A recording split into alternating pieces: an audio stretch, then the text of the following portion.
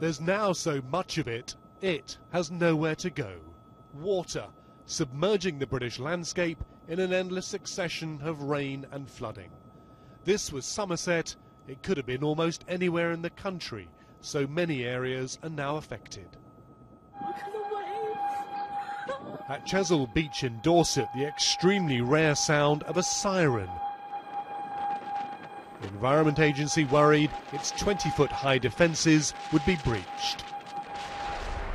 The Cove Inn was among the buildings battered by the exceptionally high seas. Come through. Its landlady, Jackie Breakspear, was forced into an upstairs room, but it too was lashed by the waves. It's just fantastic to watch from up here. You feel safe up here as well, to be fair. Not in 2 decades have they seen these kinds of mountainous seas here. Churning waves that bombarded the promenade with water and pebbles. We've lived here for 18 years and it was the worst that I've ever seen it.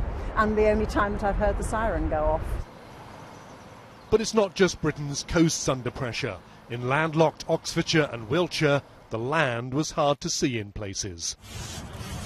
But in Aberystwyth, a lull in the pulses of rain and high tides meant something of a clean-up could finally begin. It's been very frustrating because, high tide after high tide has been pummeling our coastline, and there is limited work that we can do until that storm subsides. So destructive is all this, Britain is actually being reshaped by the weather. Take a look at Dorset's famous Pom-Pom Rock. It went from this to this, an ancient stack toppled by the waves. And in Cornwall, the Porthcoffin Arch was transformed from this to this, all on a day when MPs and others question the government's ability to respond to the flooding.